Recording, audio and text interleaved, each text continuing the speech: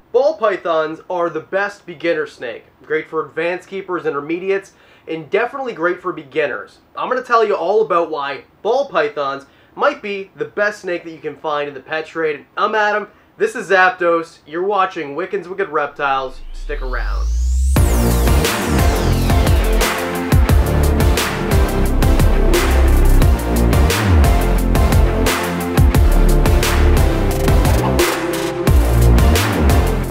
It's become more and more common that you see on Facebook groups or even YouTube that ball pythons aren't great beginner reptiles. And I don't think that's true. I think that because they are a little bit bigger and because they do require a little bit more humidity than previously thought, and more humidity than, say, a corn snake or something like that, a lot of people will say that they're not great beginners, but I disagree completely. I think that they are great beginner reptiles because, well, look at them. They're beautiful, right? And the idea behind getting your first reptile is that you want something that's fun to look at. Now, this is a banana morph.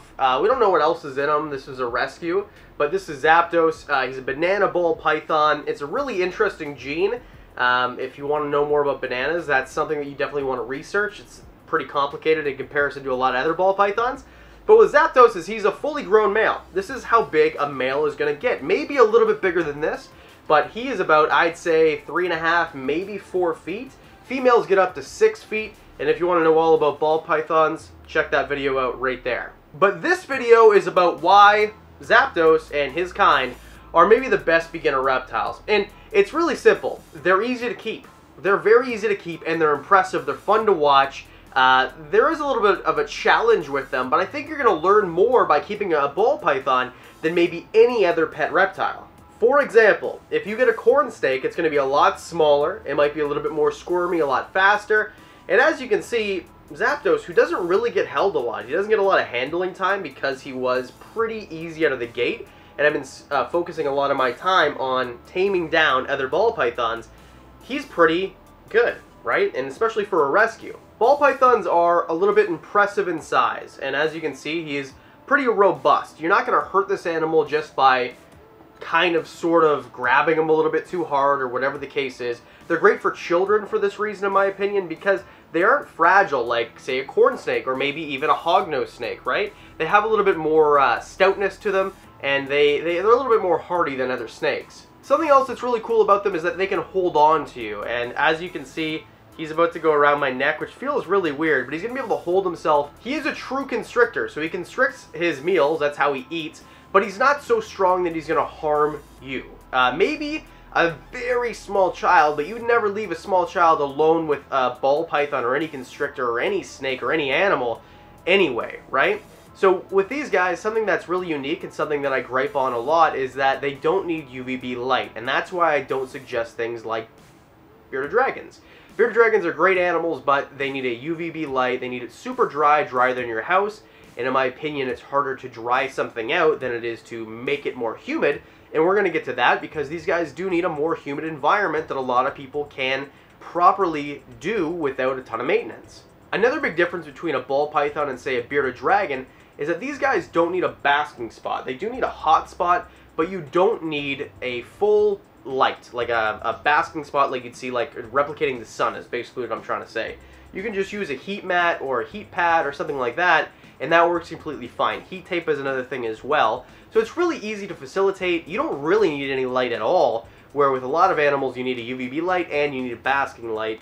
So it makes it a little bit easier to keep a snake like this. And they don't need a ton of space. I mean, they're not small animals like you can see. They do get a little bit bigger than this as females, but they're not big either. And what I mean by a small space is that you can get away with a 4x2x1. So 4 feet long, 2 feet deep, and 1 foot high, because they don't need a ton of room to go up, basically. They don't climb in trees. They're not arboreal or semi-arboreal. They are truly a terrestrial snake, so you don't have to worry about giving them a ton of height. So you can give them a very small area, right? A PVC is perfect. And as you can see here, this is, in my opinion, the ideal size. Not just the minimum size, but ideal. So it doesn't take up a ton of room, and it's impressive enough that if you want it to be, it could be a focal piece of your room.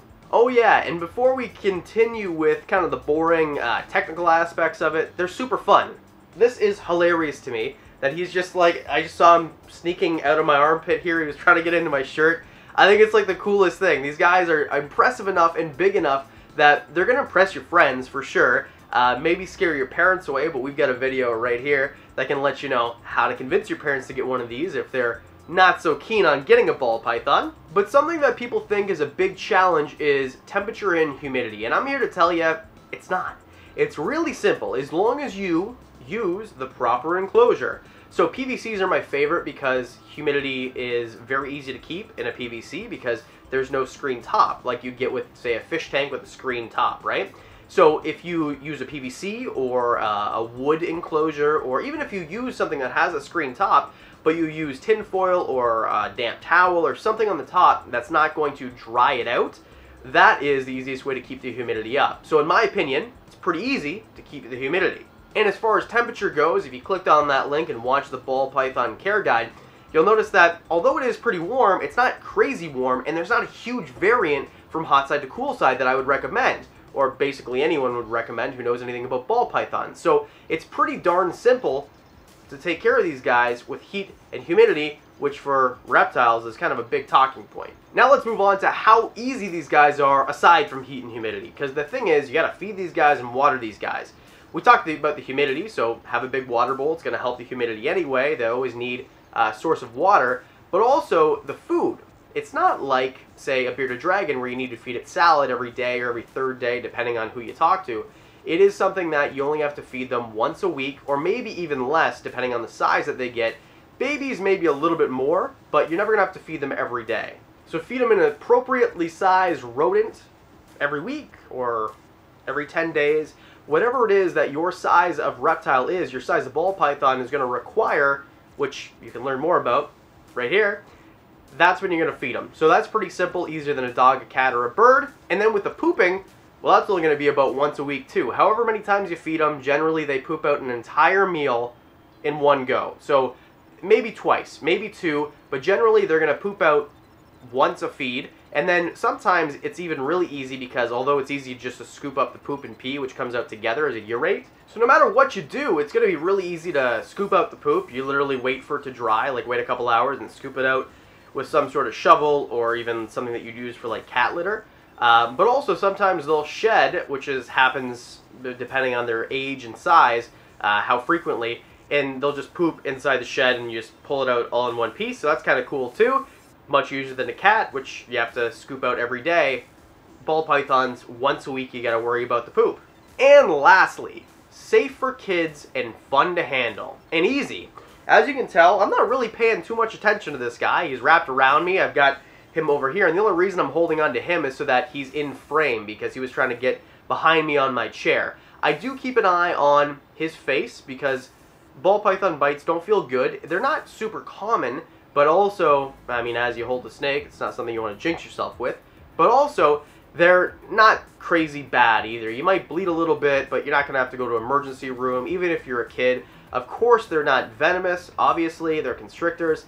So, for kids, these are great because they're impressive. The creature isn't going to hurt them, and they're not going to hurt the creature. And I like that. And that's why I think they're better than corn snakes, because with corn snakes, they're more fragile, they're more flighty, and in my opinion, they're more bitey as well. Most importantly, to end this off, knowledge and research. If you've watched this video and you think to yourself, I'm going to get myself a ball python now, good for you. But make sure you do your research, make sure you do everything that you need to do before you bring the ball python home, including setting up its enclosure. Watch the video that I put out a few months ago that I pointed to at the beginning of the video, and other videos like it. Read care sheets, do your research, and make sure you know what you're getting yourself into before you bring Zapdos or one of his friends home to your house. So thank you very much for watching. If you haven't already, hit that subscribe button. I really appreciate it. And because I do videos twice a week, that means that I'll see you on Monday.